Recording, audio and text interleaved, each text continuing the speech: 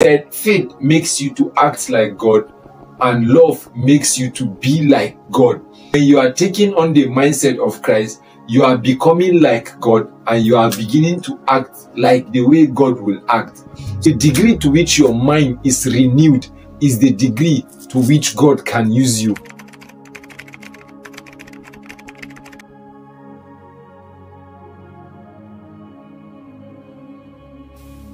What are the ways of receiving the baptism of the Spirit? Baptism by water is clear, right? You need a priest to help you do it. Baptism by into the body is simple. You need to receive the gospel and believe. When it has to do with baptism in the Spirit, there are 4 major ways of receiving the baptism of the Spirit. Number 1 is to ask God for it. Because like I told you, the Holy Ghost is already here. And he said, they that believe out of their belly shall flow. So you can be baptized in the Spirit in your bedroom. If you ask in faith, God will release him upon you. Many persons have been baptized by asking God, Lord, fill me with the Spirit. Baptize me with the Spirit. And as they kept praying in sincerity and in faith, it opened. Because they that believe out of their belly shall what? Flow rivers of living waters. Number 2, how do you get baptized in the Spirit? By laying on of hands of those who carry the Spirit. Acts 19 verse 1 to 6. The disciples in Ephesus didn't know. After Paul preached to them, the Bible said he laid hands on them and they were filled with the Holy Spirit. How do you get baptized in the Spirit? Number 3, by staying in an atmosphere where the Holy Ghost is moving. Acts 10 44 to 46. As Peter was yet speaking, the Holy Ghost fell upon them. That's why some of you are in a meeting and then you burst into tongues. The hand of God comes heavy upon you because you are under that ambience and your spirit is open. How do you get baptized in the Spirit? Number 4, by obeying the word of God. Peter was speaking. He said the Holy Ghost is the gift God gives to them that obey him. So if you start obeying the ordinances of God and putting it to work, even asking, of course you know it's an act of obedience, the Holy Ghost comes upon you. These are 4 simple ways of receiving the baptism in the Spirit. John 7:38, Jesus was teaching. The Bible said on the last day of the feast, he stood and he cried loud and said, come and drink.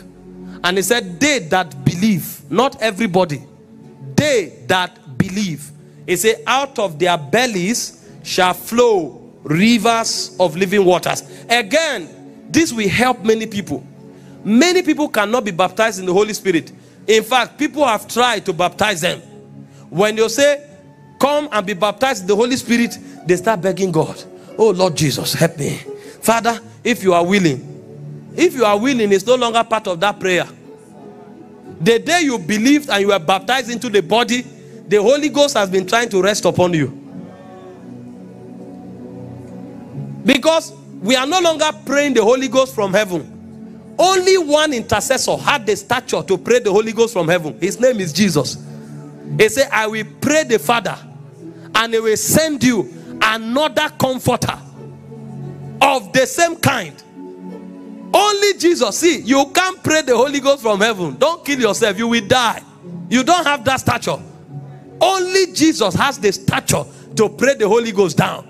Now the Holy Ghost has been prayed down. Anybody who believes, faith from it. Anybody who believes dives into it and begins to drink and begin to receive. The easiest thing to do now is to receive the Holy Spirit. That's the easiest thing, because he's been made available. He's all over the place.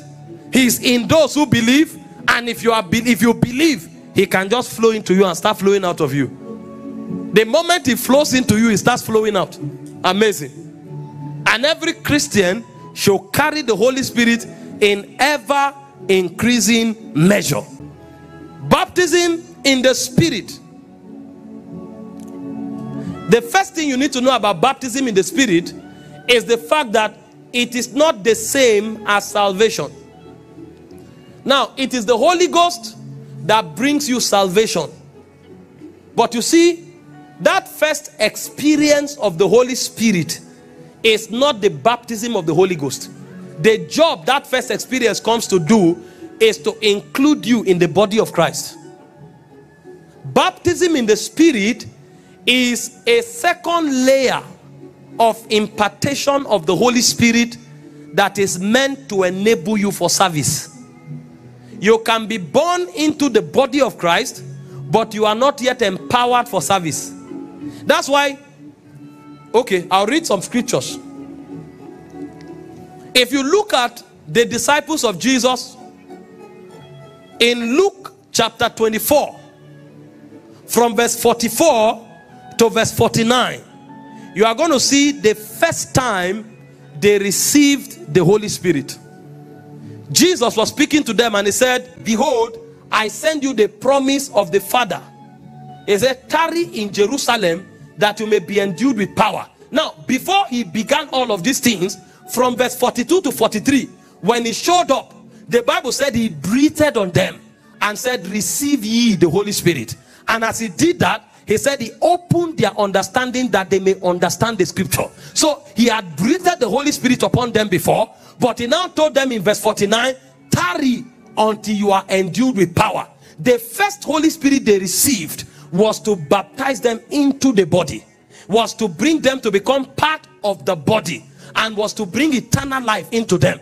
But the Holy Ghost, the second Holy Ghost, he told them about, that one is not to become part of the body. That one is for the work of the ministry. That's why in Acts chapter 2 from verse 1, the moment the Holy Ghost descended, they went out.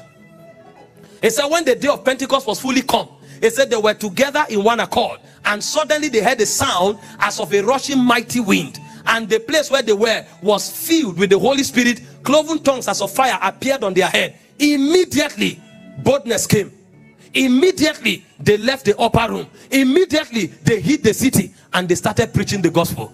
The people that were weak and afraid before suddenly became bold, energized to do the work of God. So when you find a Christian who cannot do the work of God, the first place to check is whether he or she is baptized in the Holy Spirit. Because the moment you receive the baptism of the Holy Ghost genuinely, the ability of God will come upon your life. The passion to do the work of God will come upon your life. And if you are not doing the work of God, then check the veracity of what you call baptism in the Spirit. Because everybody who was baptized in the Spirit instantly became energized to do the work of God. Now, there are situations where both can happen simultaneously. As you are receiving Jesus, immediately you are baptized, but it doesn't mean it is the same. You see that in the case of Cornelius.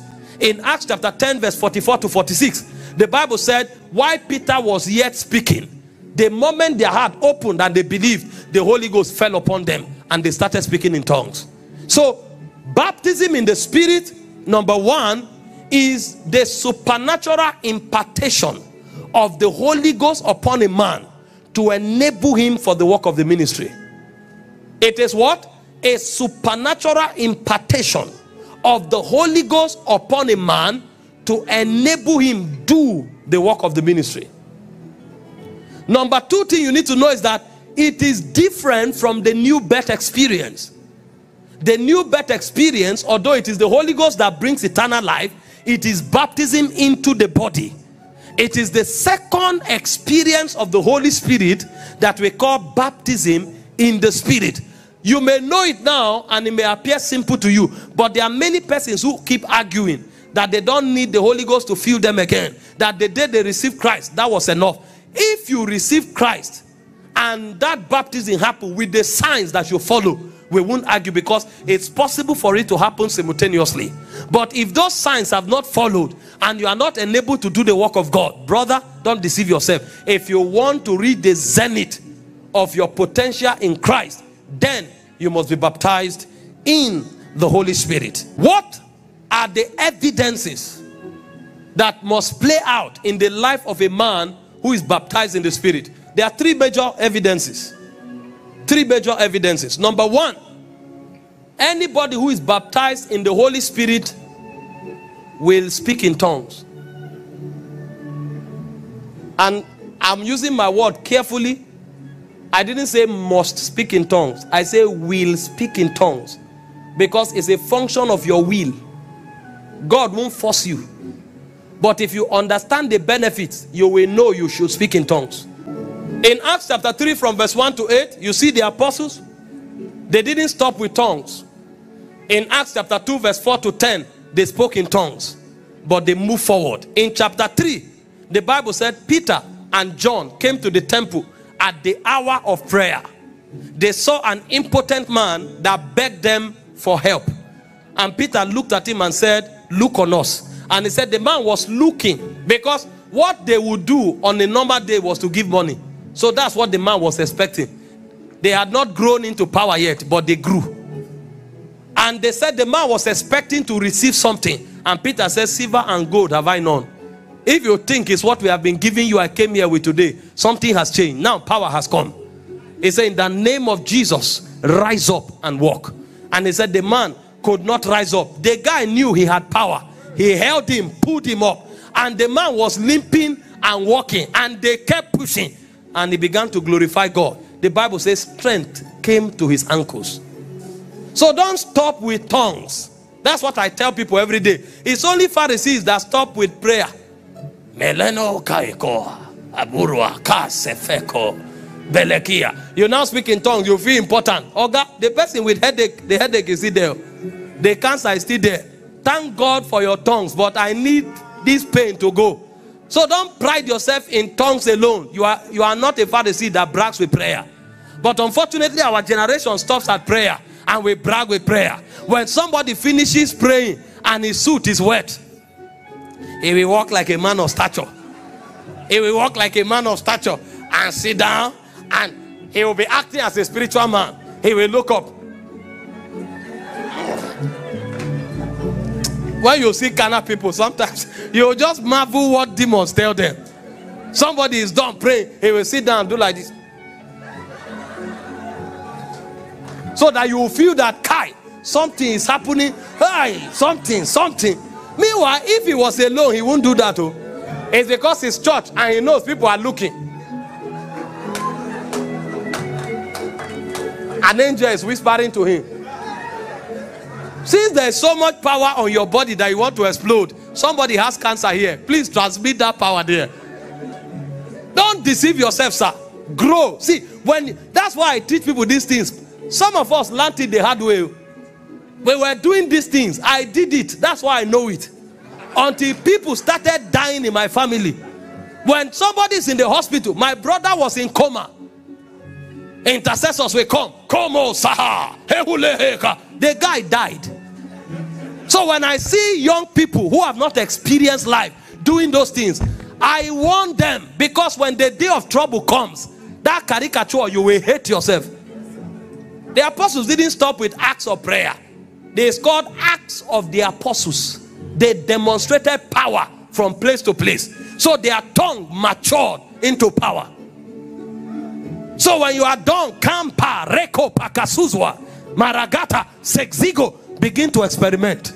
Start with headache. When you migrate from headache, start with broken bones.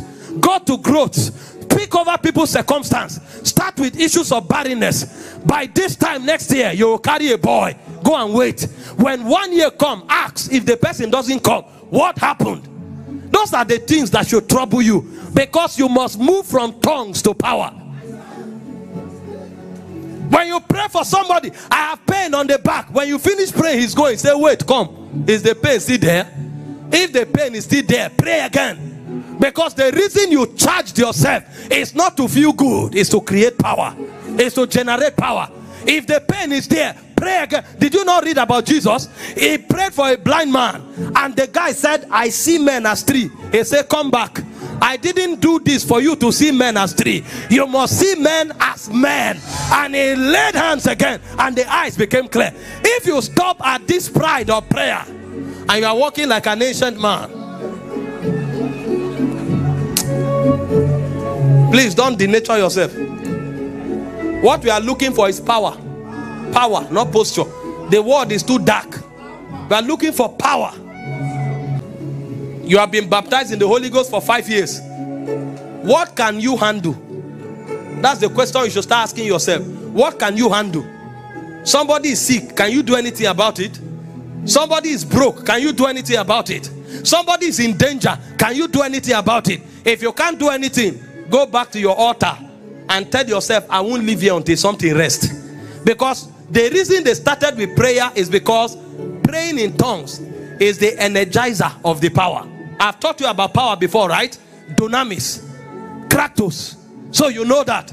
So it is the prayer that generates power. So go back and pray, but pray with a different consciousness. I must come out with something. And when you fire, even your generation will know that God have sent a man. And then after power, you have the third evidence of baptism in the Holy Ghost, which is the character of the Spirit, the fruits of the Spirit. The fruit of the Spirit is not the fruit of the Holy Ghost. It's the fruit of the recreated human spirit.